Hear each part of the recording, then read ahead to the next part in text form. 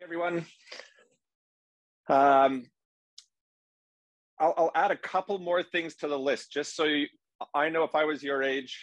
I don't know, the title of pastor never really impressed me very much. If anything, it made my radar kind of kick up, go, okay, red flag.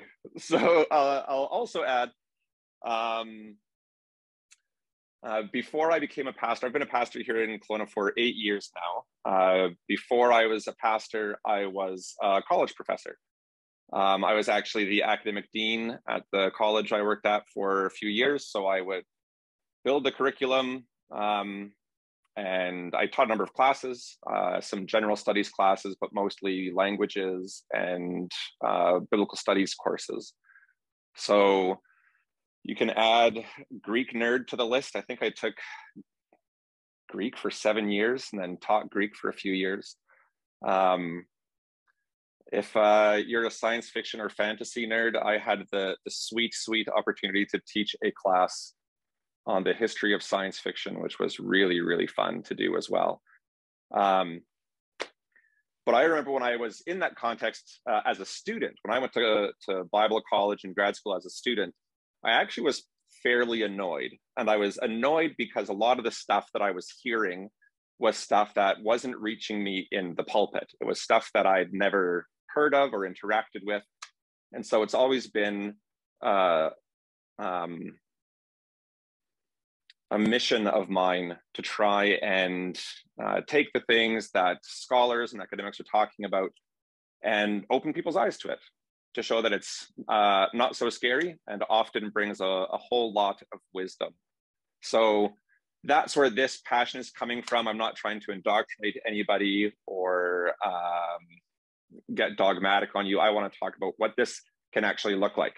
Now, the great thing is there's a really short, simple answer to the question of how do I read my Bible while I'm in university? The answer would be a little bit all the time. That's the easy answer. There you go. This isn't in the notes. There are notes that were put out there. They're in the chat. You can download those. I'll be referencing the outline for the UCM talk. You can look at that. The other ones I can mention, you can take a look at those later. But this isn't in the notes per se, but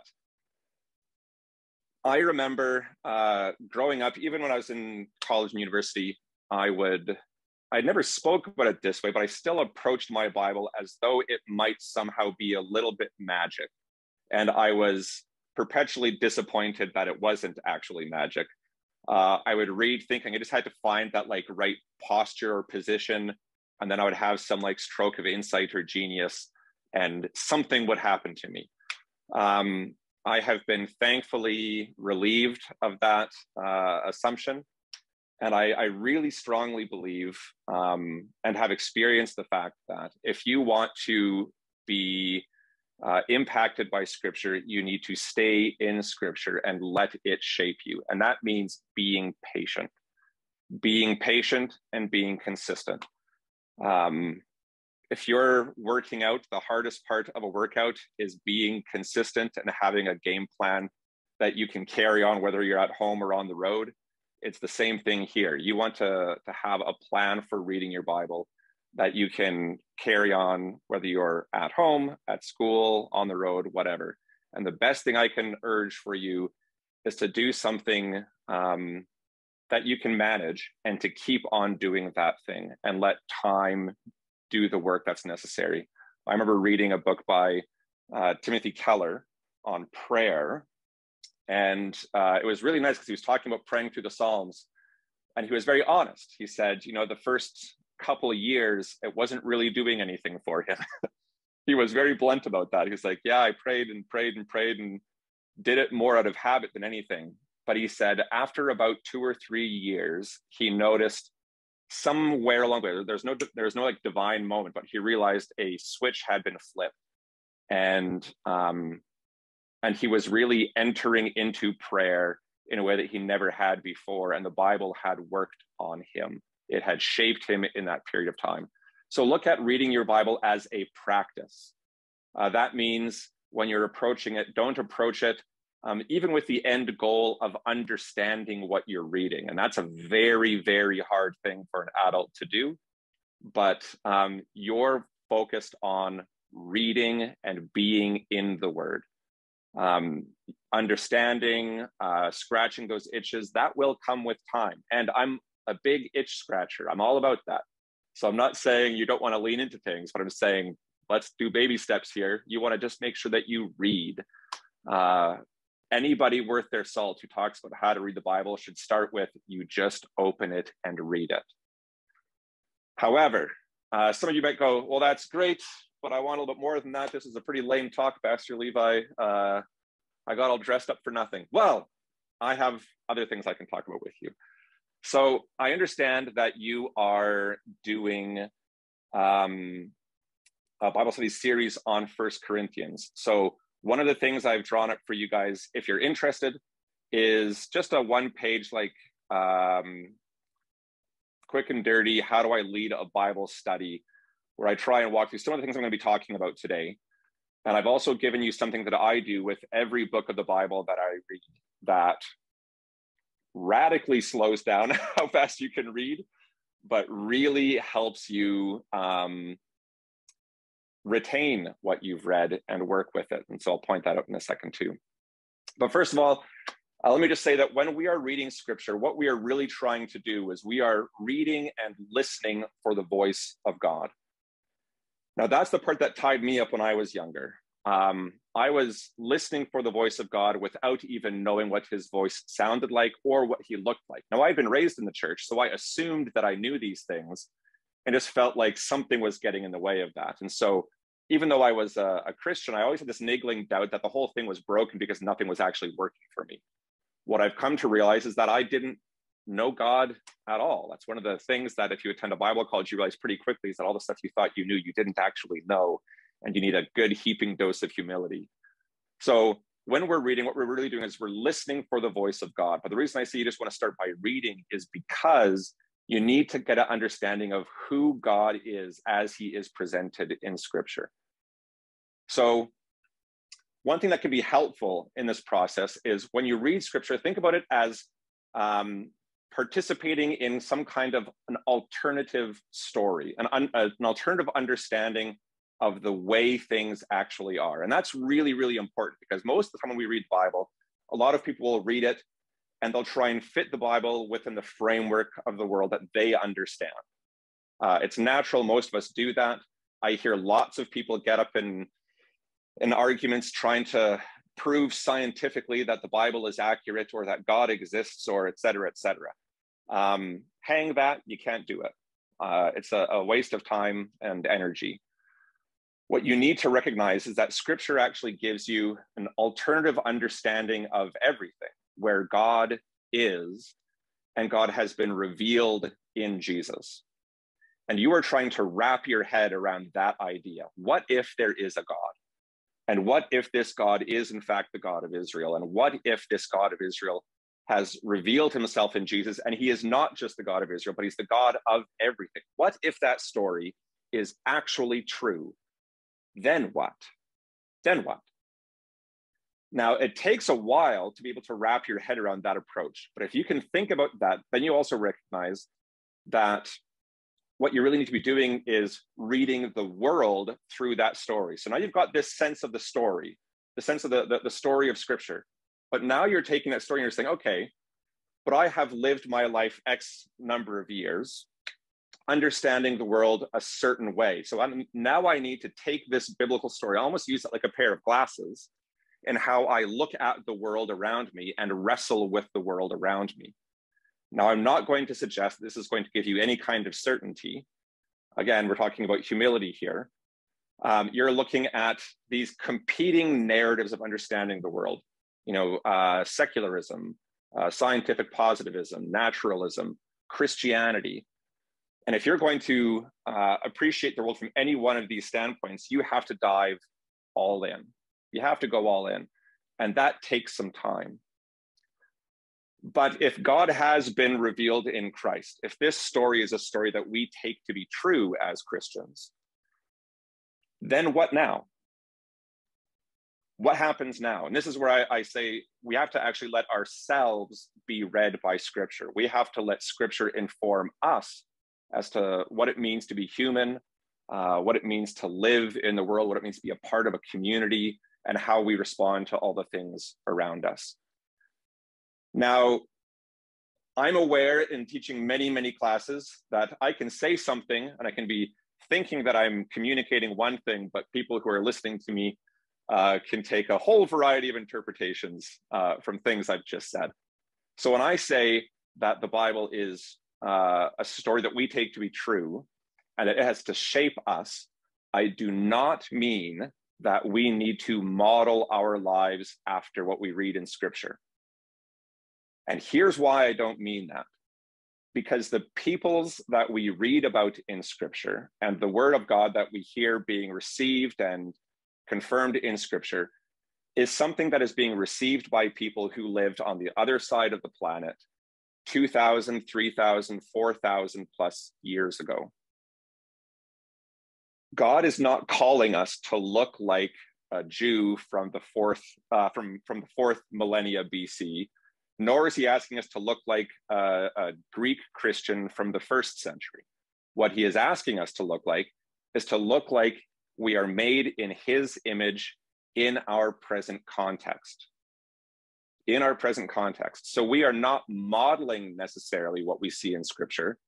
We are modeling, we're not conforming to what we see in Scriptures. When I say modeling, I mean we're modeling what we see the people of God doing with their relationship with God, with their understanding of God along the way. So a great example is Paul. Paul, in his letter to the Corinthians, is taking this Jewish story, this old Jewish story that has reached its climax in Jesus, and he's saying, okay, but how does this story have any bearing on the life of a Corinthian Christian, wrestling with the things that they're wrestling with, navigating the complexities of life as they are navigating them? What does this story have anything to do with or anything to say to them? And then he works to translate that story into their context. And the first thing he says, actually, to every Gentile he meets is, whatever a Gentile Christian looks like, they don't look like a Jewish Christian. Jewish Christians look like Jewish Christians.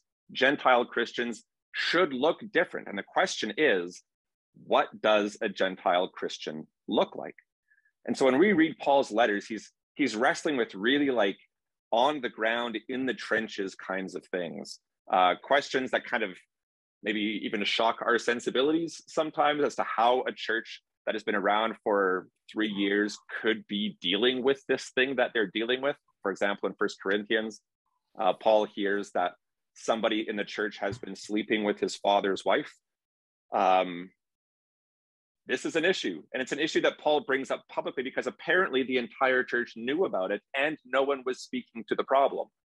Because as far as they were concerned, there wasn't really a problem, and Paul has to translate that Jewish story into this Gentile context, this Corinthian context. Now, we are doing the same thing that Paul is doing. We are trying to take this ancient story that includes the New Testament story, and we're trying to say, okay, all this is true, so how do I translate it into my context? So I have super high-tech graphic here for you. This is in the slide. This is one of my kids' whiteboards. Here's what often happens, okay? So J, that's J for Jesus. What often happens, I'm just gonna put NT, the NT there stands for New Testament. What often happens with believers, not just young believers, but young believers often get pegged with this, but really a lot of people in our current spiritual/religious climate, they feel like, you know, I'm not so much about the church, but I'm all about Jesus. So what they are thinking is, I really want Jesus, so I'm just going to skip this whole Bible thing, this whole religion thing. This is Jesus here in time and culture. Time and culture has advanced and moved forward. I'm just going to skip this whole thing and get to Jesus that way. The problem with that is not how Jesus has been revealed to us. Jesus has been revealed to us through the testimony of Scripture. And we might say that I became a believer because of my parents, because of a youth pastor or a close friend or what have you. But at some point in time, that chain of connection breaks down and lands up here, Scripture. If we want to know who Jesus is, the only way that we can do that is through engaging with Scripture. Now, you've got some people who say, okay, I'm going to engage with Scripture, and I'm just going to do exactly what I think it's telling me to do. The Bible says that women should have their heads covered when they're engaging in worship. Ergo, any church that does not have women covering their heads in worship is not a church that I will be going to. Or the Bible says women should be quiet in services and not speak. Ergo, women should not be in any kind of spiritual leadership. I'm just copying what the Bible says. There's a big problem here, though. Repeating what something says word for word is not interpreting the thing. You're just parroting something without any understanding. So both of these models don't actually help, because this one here assumes that God is calling us all to be first century Gentile/Jewish Christians. But when you look at this group of people in the New Testament, you realize there's great diversity in the New Testament itself between what believers can actually look like. So what I'm suggesting instead is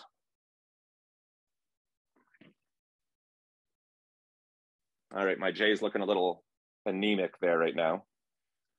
What I'm suggesting instead is, if we want to understand who Jesus is, the only way that we can really do that is by addressing church history, addressing Scripture, addressing Jesus as Jesus is presented in all of these things. That's the only way that we can do that. This is why we say constantly, you should be engaged in your Bible. It's not because you're going to find some golden nugget that no one has ever seen before. It's because we want believers to come to a deeper and deeper and deeper understanding of who Jesus is. And Jesus is presented to us most clearly in Scripture. Now, here's the thing that I wasn't really doing when I was reading as well. When I was reading, where's my count? There it is. When I was reading Scripture, I was reading it as though it were, here, this is a novel I'm reading right now. If I was reading Scripture, I would be reading it like I was reading any other book. Just sort of letting it happen to me. What I want to suggest is, if the Bible is in fact the Word of God, if it's something that the church has safeguarded for millennia because they felt that in its words God was revealing himself to us and speaking to us, then what if we read the Bible with the same awareness that God might be just around the corner every single time we read? So right now, we all have this awareness that COVID might be around. It's why we're meeting online right now, because COVID is present, and the vast majority of people don't really want to fool around with the thing and get it. Okay, so I wear masks. I've got my vaccines. I'm loaded up. I'm still fairly confident I'm not going to get it. Maybe I'm naive, but I'm not being stupid about the thing either. I'm trying to be wise in how I approach this. I'm aware that COVID is hiding just around the corner in every context I meet, every person that I meet. So I want to encourage us to try and read Scripture as though we are going to bump into God just in the next passage, just in the next page. Just there's this anticipation we have when we read. And here's the thing: when we're reading this way, when we're being asked to read really Jesus throughout history, that is not easy. And it's also not even safe, because it's a classic line. Every pastor has to use it one time or another, that idea of C.S. Lewis's portrayal of God as Aslan. And Aslan is a lion, and they're concerned that he's a tame lion. They say, oh, he's not a tame lion, but he's good. He's dangerous, but he's good. He's still a lion, but he's good. When God meets people in Scripture, things happen, change takes place. And so we should have a suitably careful approach to Scripture, recognizing that it's a text where God is alive and waiting to confront us, waiting to meet us. Now you can see, if you've got those the notes open, I've got another picture here. Follows the same idea, really. I've talked about the New Testament, but of course we have the New and the Old Testament. So I'm going to copy it for you here.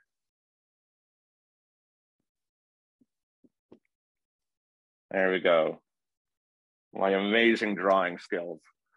It's the exact same thing. Here, I've added in the Old Testament. I've added in, oh, that's a really anemic G down there. If we want to know who God is revealed to us through the Old Testament, through the revelation of Jesus Christ as it's told to us through the New Testament, and then carrying on through Christian history, human history, to the point where we are now. The exact same thing takes place. And reading this way is definitely not easy or safe, and it takes time. And that's where I want you as young people to recognize that while things definitely feel like the gas pedal is being pushed to the floor right now in your lives, again, I've worked with students. Being a student is a full-time job. It is a full-time job and then some, because a lot of you are working on top of this as well. And there's this immense pressure to know what you're going to do, know how you're going to arrive there and do that. And there's this sort of undertone of, and why haven't you already reached that? And why aren't you already doing that? And so there's this immense pressure to make sure that you're getting it right. Scripture undermines all of that. Scripture says, slow down.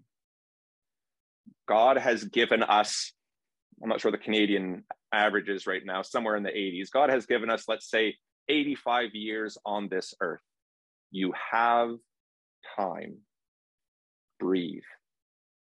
When I look at my girls are 13, 9, and 7. When I look at my girls, I don't see little girls that are almost there, but really got to hurry up so that they get to be the way I hope that they will when they're older.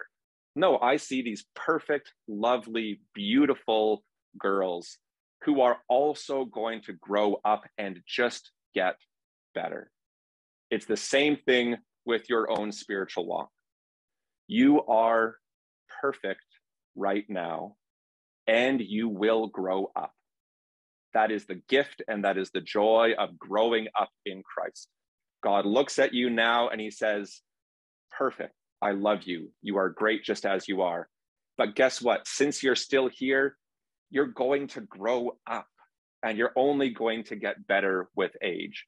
So if you want to grow up well, if you want to mature in your faith, then get to know God more. Get to know God revealed in Christ more by engaging with the Word of God that we are privileged to be able to read and have at home, have on our phones, have in multiple versions of our Bible, sometimes on our bookshelves. Take this and read. Little bit at a time, but just read. Now, what does it mean to read wisely? Well, actually, let me first ask, I don't know if there's any footholds for any questions just yet, but does anybody have a question or anything that they'd like to ask or comment on or ask for clarity of? I can only see myself. There, I've opened the chat. So if you've got a question, you can write it in the chat. I am fairly good at multitasking, so I can keep an eye on the chat and address that. Somebody here's written relationship, not religion. Yes, and is what I would say. Yes, and. I would argue that religion is actually important so long as it points to God. Now, religion doesn't do anything for God. It doesn't tickle God's religious bone. He's like, ooh, this feels so good. God says numerous times, I desire mercy, not sacrifice. I want you to look like me. I don't care how much religion you involve yourself with if it does nothing to shape you into a person that looks like me. Now, doing devotions, for example, is a religious practice. And it is a religious practice that can serve you very well if you engage with it in a way where you recognize the end goal of this is for me to look like God. And I don't look like God by just sitting here with my Bible and reading. I look like God by taking this text and letting it work itself out through me as I engage with people in my day-to-day life. Am I engaged in matters of justice? Am I engaged in matters of mercy and grace? Do I love my neighbor the way I love myself? Where am I putting my time and my treasures, the resources that God has given me? Do I look like the God who made me? If your religious practices are helping you do that, then lean the heck into them, okay? At the end of the day, religion is just it's a branch of human culture that helps shape us towards something. As long as the thing that it is shaping you towards is the living God, then it is a tool in your toolkit, a tool that God has given us, has given you to use as you're working towards him. The moment, however, that religious practice becomes a little badge of honor that you can wear, you can let people know just how much of the Bible you read or just how much you know or how often you spend in devotion, you have wildly missed the point and are wasting not just your time, but God's time engaging in that kind of practice in that way. So, yeah, the end goal of your reading is relationship. Your reading should be worked out in your relationships with others.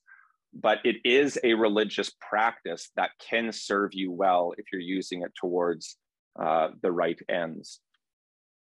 Now, what does it actually look like to read wisely? Because anybody can read. A lot of people read in ways that ultimately aren't all that helpful. For example, there's a number of Christians who talk about reading the Bible literally, but what they mean when they say reading the Bible literally is the Bible says what I think it says, and what you think it says is wrong, unless it lines up with what I think it says. That is not what we mean by reading the Bible literally. So what I want to give you here is some ways and practices that can help you do that.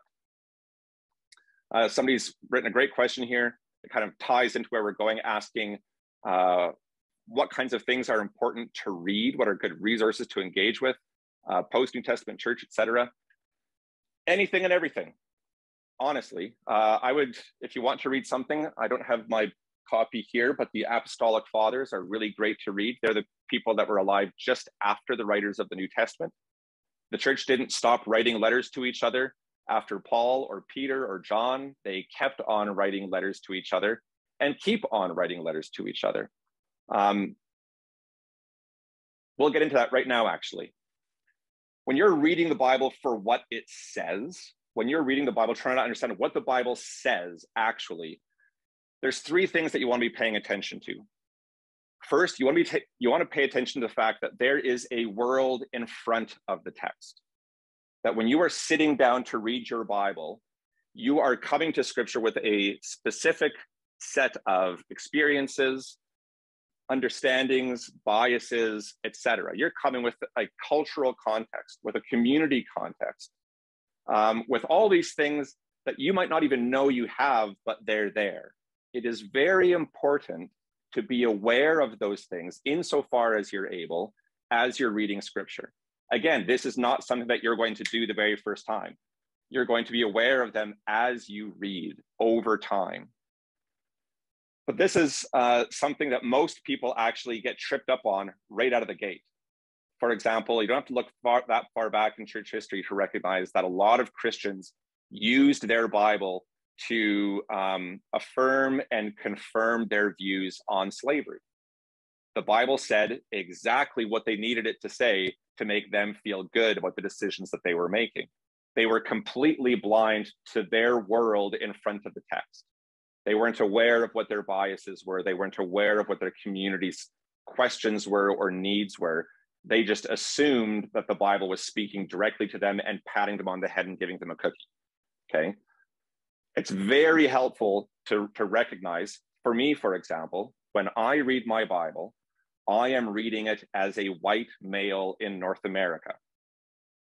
I cannot understand my Bible as a woman in North America, white, visible minority, invisible minority, or otherwise. I can only come to it with a male perspective. So if I want to open my eyes to a better or a well-rounded understanding of Scripture, it is imperative for me to make sure that my community that I am talking about Scripture with includes women. And that as I read Scripture and they read Scripture, when they tell me their experience with it, I listen.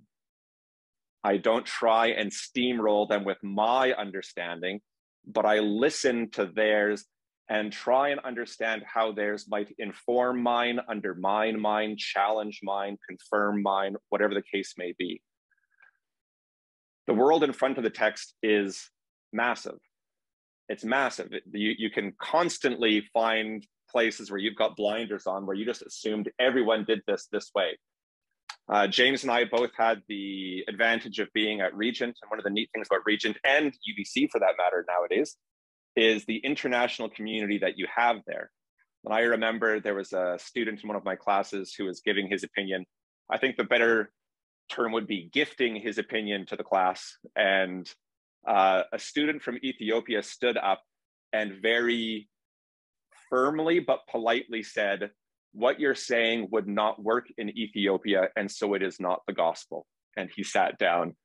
And my teacher just burst out laughing because this poor North American Christian just got zinged by this guy who understood the world better than he did, that not everyone's experience is the cushy North American experience.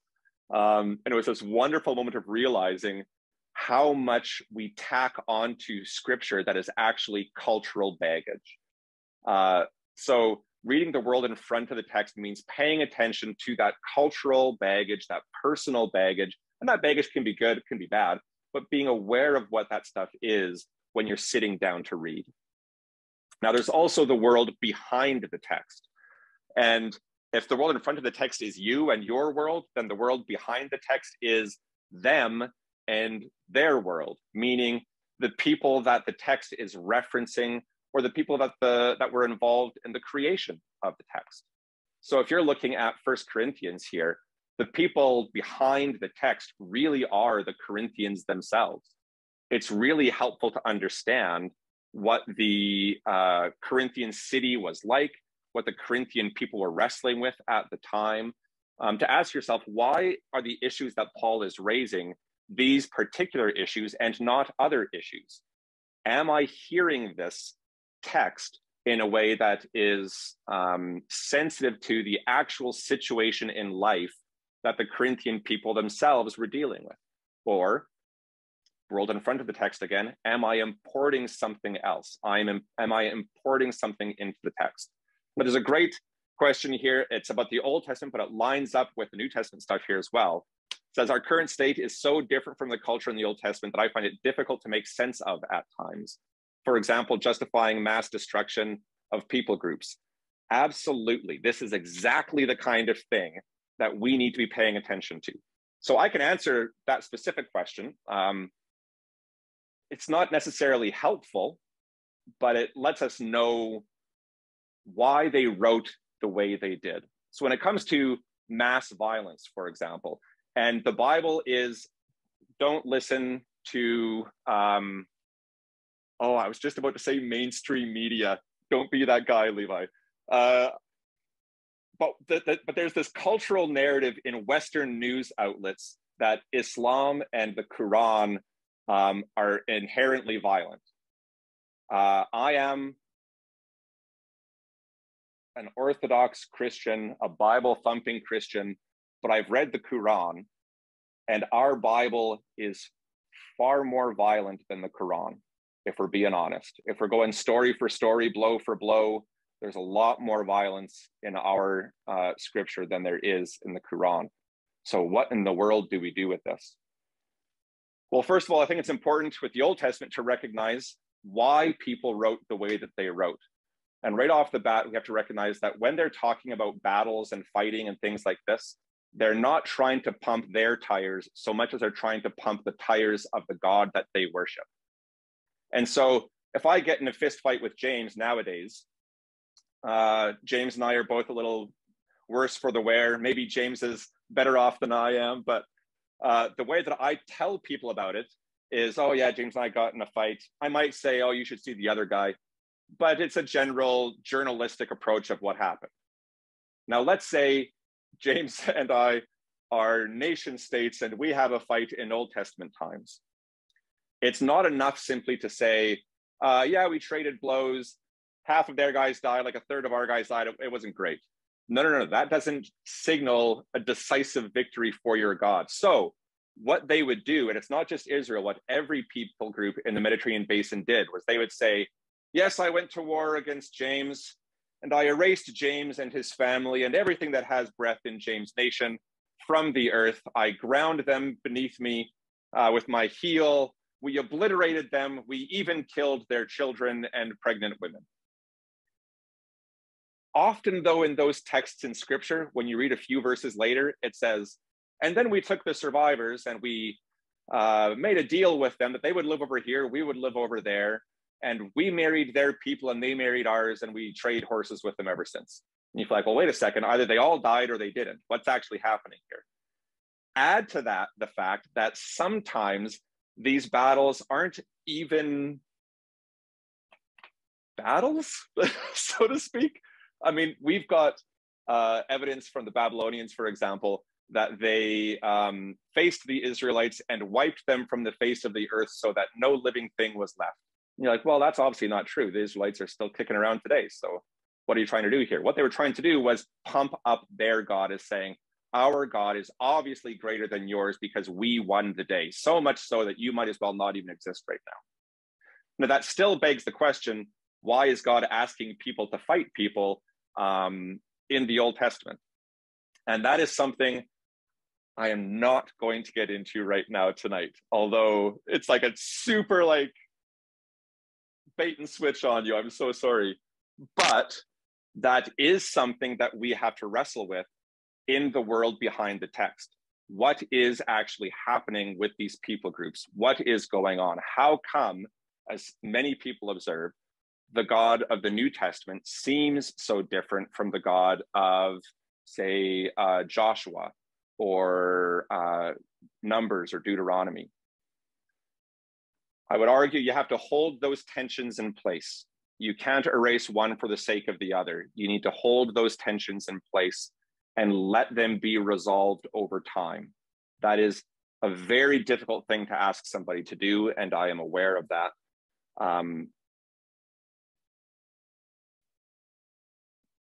But it is the safest bet for you to do. I'll get to that in a little bit as to why. There's also the world in the text. Now, when I say the world in the text, what I mean is the words, the plot points, the characters, etc., of the text itself. What is actually happening here? A great thing to do if you're reading the New Testament is to look at how the New Testament reads the Old Testament. That's very instructive, actually. But it's really important to recognize that one of the things I've actually gotten in the habit of doing even is when I talk about Jesus in Mark, what I'll often actually say is Mark's Jesus, because Mark's Jesus is very different, for example, than Matthew's Jesus. Mark's Jesus is emotional and impulsive and secretive, and Matthew's Jesus is talkative, confrontational, but not so emotional as Mark's Jesus. Because as Mark writes his story about who Jesus is, he has certain ideas in mind that he is trying to communicate to his readers. Matthew has competing interests, not that he is trying to say Mark is wrong, but he's read Mark and says, brilliant stuff, Mark. I think there's more to it, though. And he adds his piece to the picture. Luke does the same, John does the same. And the church looks at this. And by the way, there are, that we know of, 60 plus gospels that were written, different names attached to them. The church has looked at all of these gospels, and it doesn't say only one story can be true. It says we need actually a handful of these things to capture who Jesus was as we understood and experienced him. And so they take 4. People will often say, oh, there's inconsistencies between the stories in scripture that undermine the whole thing, as though the people who took these 4 stories and agreed upon them we're not aware of these inconsistencies and undermine their whole project. No, they're aware of the tensions that they create, but they're also aware that without these tensions in place, you don't have a full picture of who Jesus is. You need all 4 of these gospels to capture who Jesus was and is for the people of God today. And so they take those 4 things. When I hear people talk about inconsistencies in the gospels, I usually think, boy, it took you that long to notice. They're not that hard to spot. Maybe the better question might be, how come people who share the same desires that we have today, that is, they don't want to be lied to and they don't want to be fleeced by someone, how come these people nevertheless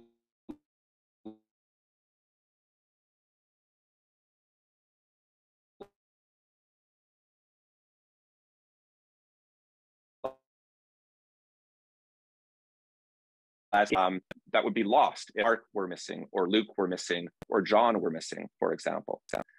So the world in front of the text, the world behind the text, and the world in the text are these 3 worlds that you want to be paying attention to. And yes, when you're talking about the differences in culture, I am very glad that you bring that up, Conrad, because too often people approach scripture as though their neighbor, who they share a whole bunch of assumptions with, wrote the thing and they can understand it implicitly. There are going to be sections that you read in 1 Corinthians that will have you scratching your head that you won't be able to answer very easily. For example, when Paul talks about their practice of baptizing people on behalf of the dead. That's an odd one that is never explained in any other part of scripture. We are just left to sit with that.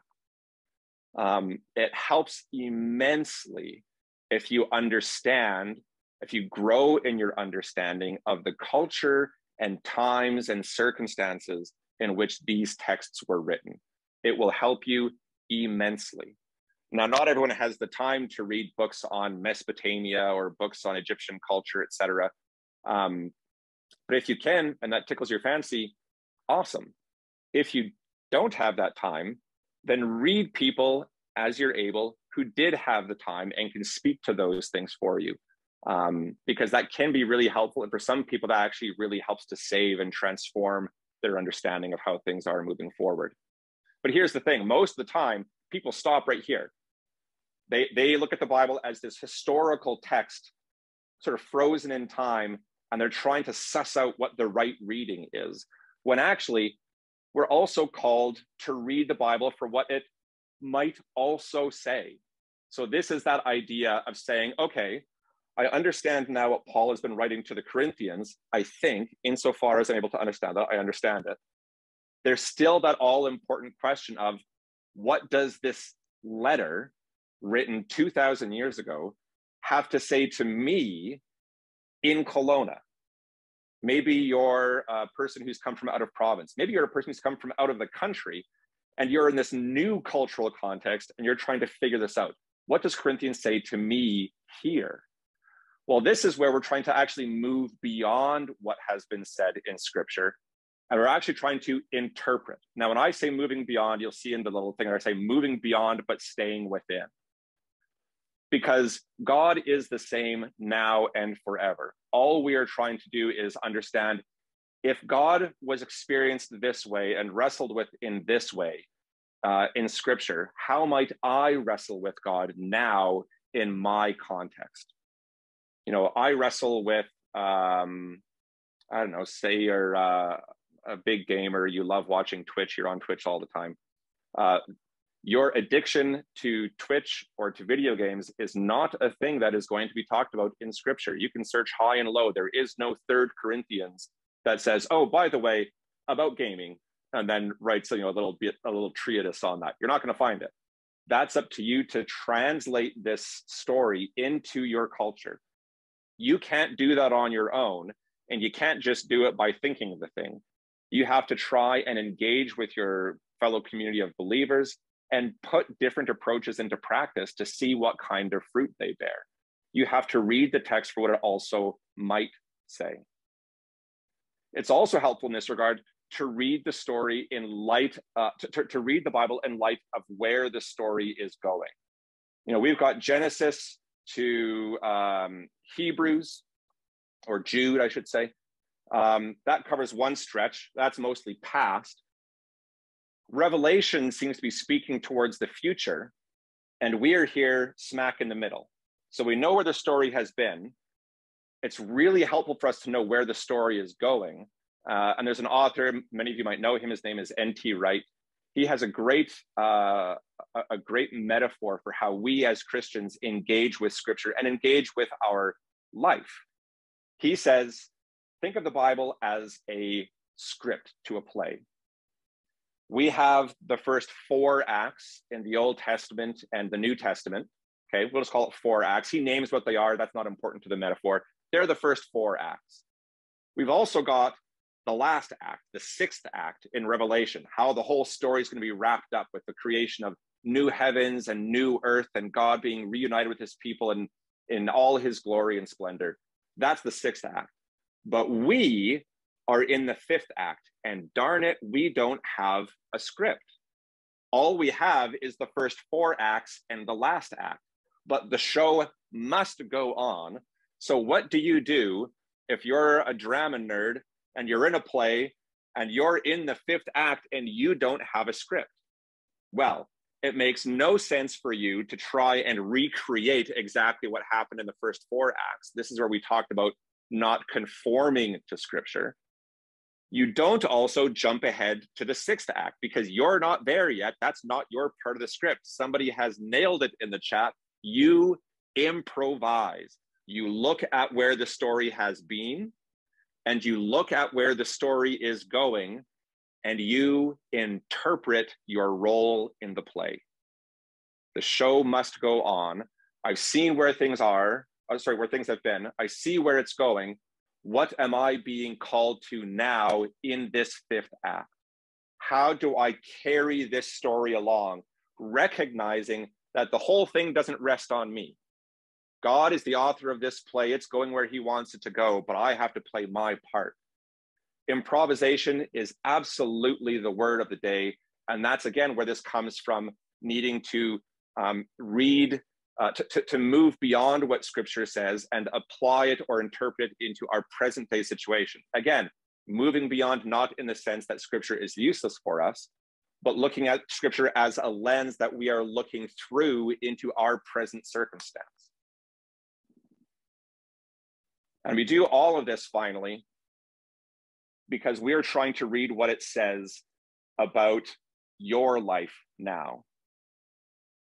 This is actually a very hard thing to say, okay, but what about me? And I see 2 names. I see Bethany Hebert and I see Jezreel Escobar on here. So what does it mean for you, Bethany, and for you, Jezreel, to take what you've read and live that out?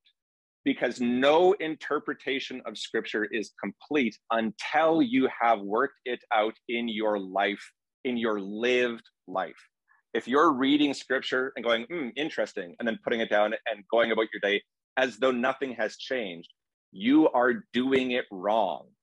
But if you read scripture and over time come to understand that God is a God of mercy and justice, and you are created in his image, how then do you live a life that is marked by mercy and justice?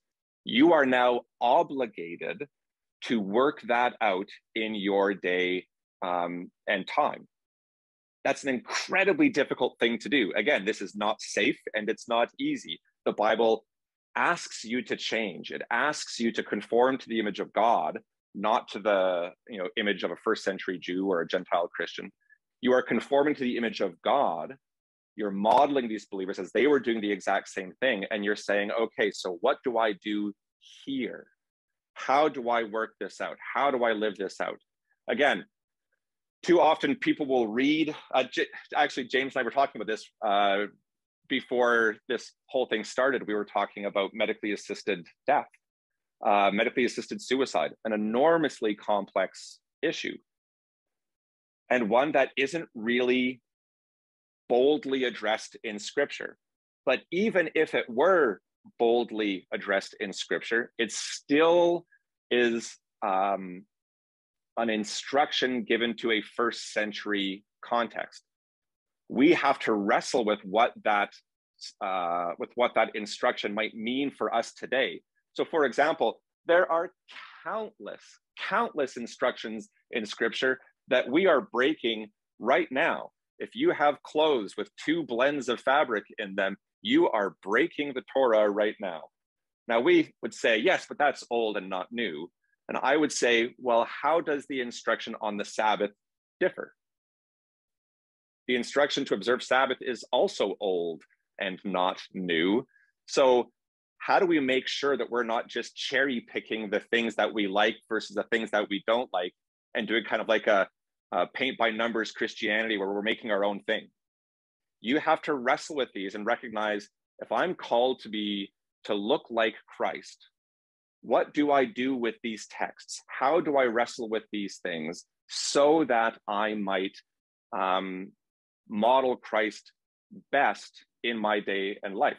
Now, the great thing is that 1 Corinthians actually tackles this kind of question head on when Paul is asking, what about meat sacrificed to idols? What do I do with meat sacrificed to idols? And here's the thing to remember. This is a cultural context thing.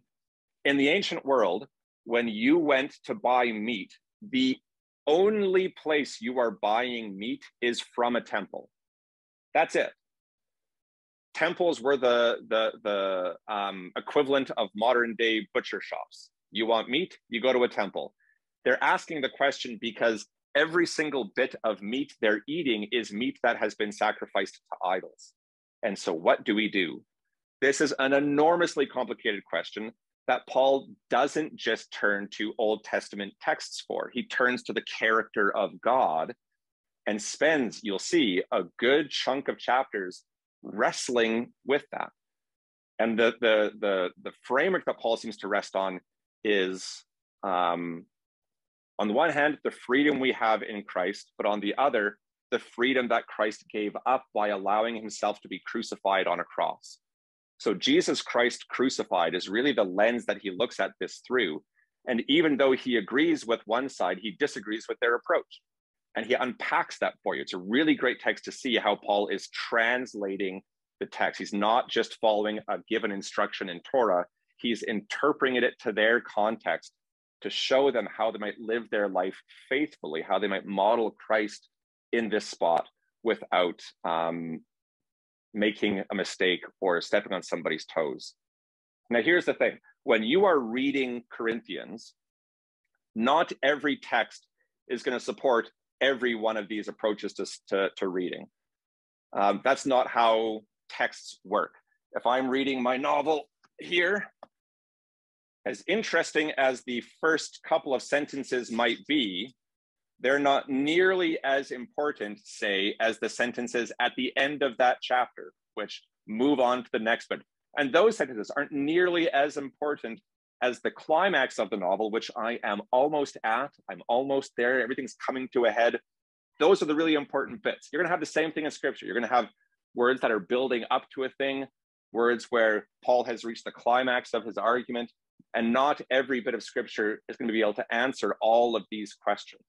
But these are tools that you have in your toolkit as you're reading slowly and patiently, recognizing always when you read that you could be wrong. And here's what I want to end with. Avoid the tyranny of being right. This is the most distracting thing in the world when you're reading. When people read scripture, they are deathly afraid of getting it wrong. They are deathly afraid of getting it wrong and what that might mean. And so people are constantly needling and trying to find the right answer. Try not to worry about that. Don't worry about what the right reading is, because you will never know if it was the right reading anyways. We have a limited sense of understanding when it comes to the world as it is. At the end of the day, and again, Corinthians is all about this, reading the Bible is not about intellectual information. It is about growing up in love. And the great thing is that being wrong can make you right sometimes. So I want to tell you a story from Psalm 102. Psalm 102 is a psalm talking about Jerusalem, the land being laid waste, and it's a place now only for lonely birds, for owls. Except Augustine, one of our church fathers, he was around in the 300s and 400s. When Augustine was translating this, he didn't translate the word owl as owl. He translated it as pelican. Okay, so already he's gone far off the rails. Now, he translates it as pelican, but he's feeling like, okay, the problem here is I don't have a clue about pelicans. So he writes his friend Jerome. Jerome is also a church father, really important figure in Christian history. And Jerome says, very confidently and very wrong, he says, oh, I know all about pelicans. Pelicans are this interesting animal, Augustine. Let me tell you about them. Pelicans, they have their chicks, and as soon as their chick is hatched from the egg, they immediately kill the chick. Then, after having killed the chick, they pierce themselves with their beak and let their blood wash over their dead chick, and their blood revives the dead chick and brings it back to life. Now, Augustine is a smart enough guy to know this sounds kind of fishy. I don't know pelicans, but it seems a bit odd that this is the approach they would take. At the same time, though, Augustine says this is a brilliant picture of how our relationship with God has worked. We have sinned against God, and so God has punished us. We're like this dead chick. We've hatched, and God killed us right at the gate. It's a bit harsh, but roll with Augustine here. But then, through his son, whose pierced side on the cross, his blood spills over us, and we are revived and made alive again in Christ. Holy smokes, I think Christ is our divine pelican. And then, I kid you not, for the next, 1,000 years, the church clings to the pelican as a symbol for Jesus. Thomas Aquinas has beautiful prayers to Jesus, our pelican. If you go to any old universities, especially in France, you'll often see pelicans on the archways of the doors because it's Christ the divine pelican hovering over us. The French monarchy ended up taking the pelican as the bird on their royal seal because they got all colonialist trying to get religion and their imperial power mixing. That's how it happened. So they adopt the pelican as their seal. The pelican eventually makes its way to Louisiana as the bird on its license plate because of the French history in Louisiana. And all of this comes from misreading owl as pelican in the Psalms. Now, here's the question. Is that reading wrong? On the one hand, 100%. It's an owl, it's not a pelican. On the other hand, in his mistranslation of this word, Augustine rightly recognizes that the picture that this text presents to them very much lines up with the character of God, and it's all he's got. He has to trust his friend Jerome, who knows about pelicans, and so he does this. He says, well, I'll roll with this, even though I think it's wrong. It's all I've got. And so I will pray this out and live this out because the reading, as my friend Jerome has given it to me, sure sounds a lot like Jesus, piercing himself for our sakes that we might have life again. It was only when Martin Luther was translating the Bible in the 1500s that he went, what the heck? There is no pelican in Jerusalem. This is 100% an owl and translates it rightly. What I'm trying to say is, for 1,000 years, the church didn't even know it was wrong, and yet that incorrect reading of scripture served as this powerful image and icon for them in understanding who Jesus was. They weren't wrong in that. So don't stress about whether or not you're reading a text exactly right. At the end of the day, the measure for your right reading is whether or not that reading of scripture lines up with the character of God. And as you work that scripture out in your life, it lines up with the character of God and the fruit of the Spirit. That's the only thing that you can measure it by. And so don't worry about getting it right. It's the wrong thing to stress about, and you've got lots of time to get things right. Now, I've given you guys a few things for help here. I've given you a Bible study thing, which I already mentioned, but I've also given you a Corinthians cheat sheet where I tried to do some of the background heavy lifting for you, because I know that you've got a lot of reading. I've got a commentary on Corinthians. It's not here. This book on Corinthians, to help you understand Corinthians, is 1,400 pages long. I'm pretty sure no one has the time to read that right now. So I have gone through a few books, and I've given you some background information that might give you some historical context as to what's going on in Corinth when Paul is writing this, okay? So I give you some of that information. Then I also give you something I call the big picture made small, which is kind of a snapshot of Paul's letter, letting you know how the thing works. You know, he's got his greeting and Thanksgiving. Then he starts to go into addressing divisions over who is wisest. He responds to matters he's heard about from Chloe's household, and then to things he's heard about in a letter from them. You see the big picture made small right there, okay? Then for the next 9 pages, so this might be a bit of a fire hose, but for the next 5 pages, I have actually outlined the entire letter with a little bit more detail. Now, this is in my own words, and I didn't do a second take. All I did was I clicked on the red words to make sure that my spelling wasn't embarrassing when I pass this off to you guys. But I haven't edited or revised this. This is just my first take reading Corinthians all the way through. What am I seeing and how am I seeing that? This can be really handy when you're looking at a text, say in 1 Corinthians 13, which is quoted at so many weddings, all about love. It's helpful to understand that Paul is actually talking about how the people in Corinth comport themselves when they are in a worship service, and how they should be treating the exercising of their spiritual gifts in the context of a worship service. That's actually where this text on the way of love and desiring and exercising the gifts comes from. So it gives you a bit of like context at a glance as you're reading. And I know we're at 8:30 right now, but I did want to speak to one thing in here as an example of the kind of tricky pieces that can come up. I'm not sure if you're looking at the same page that I am, but I'm looking at page 10 of the Corinthians cheat sheet. If you don't have it open, don't worry about it. I will speak it to you now. There's a text in 1 Corinthians that talks about how women should be silent in the churches, that they shouldn't talk, they should let the men do the talking, they should keep quiet. It's important for you to know that scholarship is in a twist over this one, because the text itself, 14:34 to 35, is inconsistent with the rest of what Paul has said in this letter.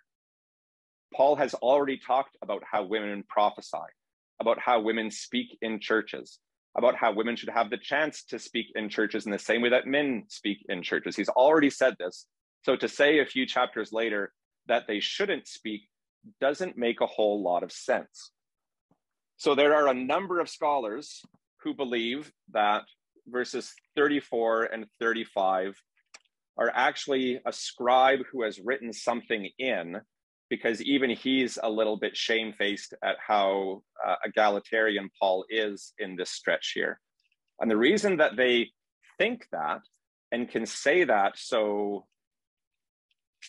confidently, it might sound, is because if you don't read verses 34 and 35, The text makes a lot of sense. So I am going to read this for you right now. Paul is talking about, my NIV just says good order in worship, which is as good a little headline as any. So he says, 2 or 3 prophets should speak, and the others should weigh carefully what is said. And if a revelation comes to someone who is sitting down, this first speaker should stop. For you can all prophesy in turns, that everyone may be instructed and encouraged. The spirits of prophets are subject to the control of prophets, for God is not a God of disorder, but of peace, as in all the congregations of the Lord's people. Or did the word of the God originate with you? Or are you the only people it has reached? If anyone thinks they are a prophet or otherwise gifted by the Spirit, let them acknowledge that what I am writing to you is the Lord's command. Now, I just jumped over verses 34 and 35. Verses 34 and 35 are this odd little addition. In my Bible, it even says, in a few manuscripts, these verses come after verse 40. They're texts that float around. Now, here's the thing. We have a few texts that are like this in the Bible. The woman who's stoned for adultery, that's a text that doesn't appear in our earliest manuscripts. The ending of the Gospel of Mark doesn't appear in our earliest manuscripts. When you're thinking about the Bible, recognize that you're thinking about a fuzzy category, because when you're talking about the Bible you read is slightly different than the Bible that Catholics read, or Lutherans read, or Anglicans read, or Coptic Christians read, or Eastern Orthodox Christians read. It's got these fuzzy boundaries to the thing, okay? That is okay. That is how God has willed it to be. Again, being wrong on the some of these particulars doesn't mean that you are wrong and screwed from the get-go. It means you have to read wisely and read carefully and read prayerfully and be engaged in conversation with your fellow brothers and sisters in Christ as you read. I wanted to mention that, though, because it does pop up, and it's one of those texts of terror that I have found a lot of guys don't tend to think too much about. But when a woman who feels strongly the call of God in her life to preach or teach comes across a text like that, that kind of takes the wind out of you. That kind of takes you out at the knees, and that's a hard one to wrestle with. And so we have to recognize that there are some texts of terror out there that have to be grappled with. And we can't deal with those things offhand. We have to have our extraordinary graphic to recognize that there's a lot going on here that we have to read and wrestle with. And the point isn't to arrive at some magical confirmed destination, but to engage faithfully on the journey as we are conformed to the person of Christ. That's what we're called to do. Now, the last comment I see here is that Shakespeare was right, all the world's a stage. Yes, the bard is correct. But I'm wondering, now that I have talked nonstop for an hour and a bit, I'm wondering if there are any questions, any other questions that you guys might have. And I'll even be so bold as to say you can turn off your microphone and just speak them if that's faster for you. Because we could talk about this endlessly, really. There's a lot to go on.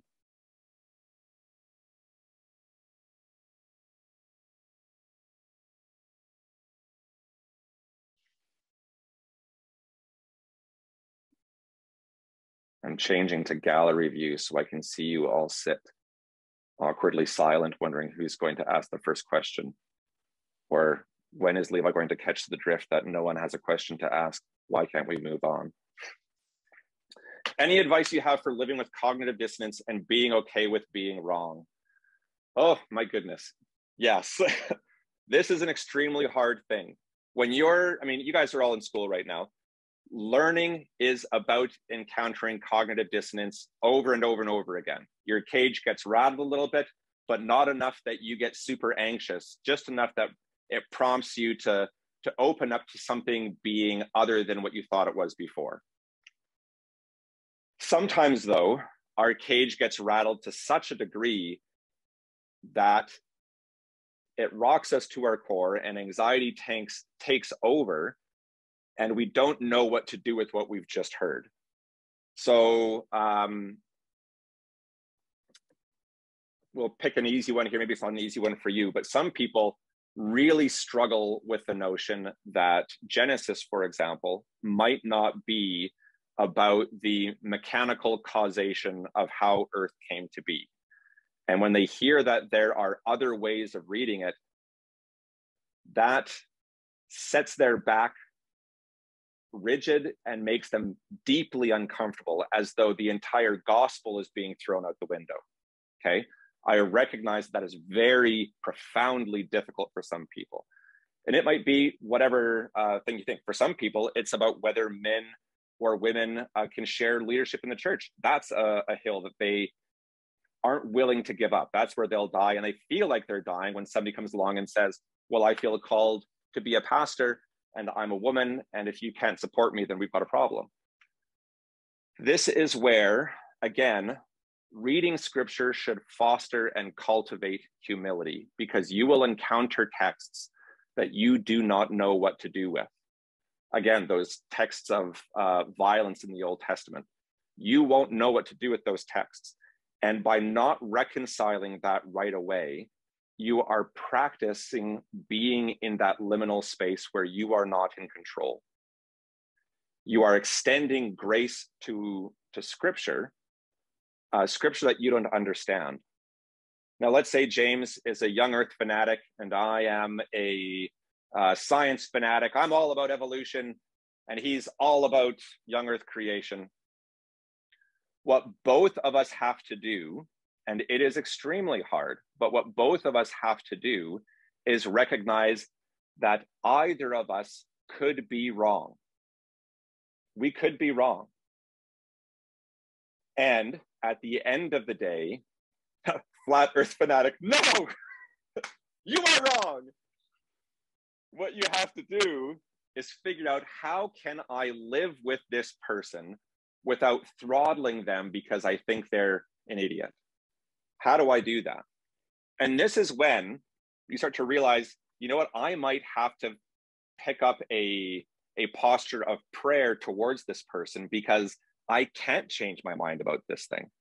And again, this comes back to practice. You can't just flip a switch. You actually have to engage in some kind of practice that can help you view that person in a different light. This is why we say, try and pray for those people who you have disagreements with or have a hard time thinking highly of. Patiently pray for that person, not that they would change, but that they would have a good rest tonight and delight in God's creation tomorrow. Pray for them, recognizing that you could be wrong and they could be wrong, whether or not they are willing to recognize that in you. You might be very generous and say, well, I could be wrong. And they could say, yes, you are wrong and I am correct. And nothing makes you want to pop somebody in the face more than them saying that to you when you're trying to be all generous and congenial. But there's a great line from oh shoot, I blanked on his name. The guy who wrote The Man Who Was Thursday, George MacDonald. There's a great quote by George MacDonald. He was a Christian writer before C.S. Lewis. He said that Christianity hasn't so much been tried and found wanting, but found hard and left untried. This is, again, where scripture is not safe to read. It asks you to do things that are hard, to make space for a person you disagree with. But I'm also a person, I recognize that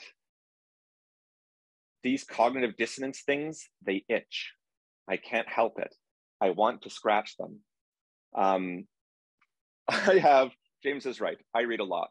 My personal library, between my wife and I, we've got a little over 3,000 books. And I buy books. I wanted a job where I would have a book budget. And so I've only worked in places where I have a book budget. And then I read those things voraciously. Read books, but make sure that you're not reading in isolation. Make sure that you're not reading things. And here's a book, The Death of the Messiah and the Birth of the New Covenant, a not so new model of the atonement. When I read this book, I need to make sure that I'm not reading Michael Gorman as a person who is absolutely right. Of course, he's going to sound right. He's got a book and he's bringing his arguments that make sense in his head. But I'm reading somebody, a fellow believer or not, perhaps, who is in conversation with a text that is vitally important to my life. So I'm going to read this and I'm going to bring this up in conversation with other authors or with my community of people. And we're going to talk about this and talk about what the implications of what I've read might mean. What are the implications of me suggesting that chapter 14, verses 34 and 35 in 1 Corinthians perhaps ought to be regarded as a later edition? What might that mean? There are so many books out there that you can read. I can't even begin to recommend people because there's great books that I don't even know exist. But what you can do, James is a smart guy. James and I went to the same school. Ask James for authors. Ask James if the book you're reading or want to look at is worth looking at or reading. Ask him if he knows the person whose video you're watching on YouTube is, and if you can suss something out for you. Ask me to do that for you. I would love to. There's lots of good stuff out there, but again, you're not panicking so much about worrying about whether something is right, especially if you are in a community of believers who is bringing this stuff up and talking about it, not regarding it as something embarrassing and shameful and old-fashioned, but just a part of your life. I read scripture and I let it read me, and not feel like you have to be able to answer people's questions when they try and ambush you with some kind of attack.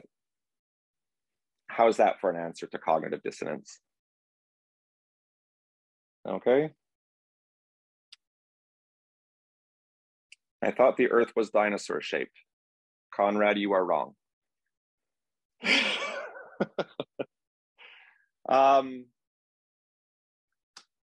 Any other questions? Anything at all?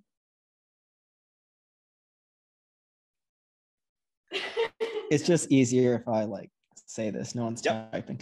So when we're reading other books that aren't necessarily like First Corinthians, where we got this big, document for us, how are we able to find and properly exegesis what we're reading if we don't have all this time to read commentaries and get that context of where it's coming from? The answer, slowly. One of the things I would recommend trying, and this is actually why I gave you the document that I did, is when you're reading, try and pay attention to how what you're reading works. So for example, I've bracketed off, it starts off with Paul introducing himself. The recipients are the Corinthians. He does some greetings. And I try and break down how the letter works as a letter. Where is Paul shifting gears in his thinking? Why might Paul be shifting his gears in his thinking in that spot? Let the text generate an endless stream of questions, okay? There was a lady in our church. She's got to be in her 60s, but she has a middle school education. She stopped going to the school in grade 8. She was working with a family. And when she reads her Bible with a box of recipe cards. And as she reads, when a text jumps out at her, for whatever reason, it could be because it's confusing or it doesn't make sense or because it feels good to her, she would write it down on a recipe card, okay? Then she would take that recipe card and pray about what she had read, and then pay attention for how her life that week might inform what she had read. And if it did, she would write down on her card how it helped or what she might have experienced, okay? So she showed me, she's been doing this for years. She showed me all these boxes of recipe cards and texts and prayers and questions. Half of the things are unanswered, half the things are answered. This is a woman with a grade 8 education who constantly was telling me, I'm a simple woman. And she is. She is a simple woman. But man, What a good practice. I guarantee you there are aspects of scripture she understands better than a person who has spent time digging into cultural and historical context. Because as I was hearing her talk about scripture, I was realizing that she had better insights than I did into some of these things, because she had spent her life paying far more attention to the voice of God than what a given text might mean. She would often say, oh, I was reading this bit in Mark and I have no idea what he's on about, but I feel like, and then she would give me what she felt like. And was it right? I don't know, but boy, it sounded like God. Boy, it sounded like God. And that is a really hard thing for us to make space for, because our culture doesn't make a lot of room for that. Our culture believes that there is a right answer and a wrong answer. What is the right answer? How do I spend the time to find that? And that's actually why a lot of people, I think, don't bother engaging with scripture. It's because they're both embarrassed with what they find there, and they're embarrassed with their lack of understanding of what to do with what they found. What you have to do often is, like Timothy Keller said in his book, is wait a few years, is be patient. Trust that for 2,000 years, just speaking about the New Testament, for 2,000 years, the church has said yes and amen to these texts. People just like you and me have said yes and amen to these texts. Now I come along and I have to recognize I'm putting some faith in the people who put this text in my hand. I need to spend some time sitting with this.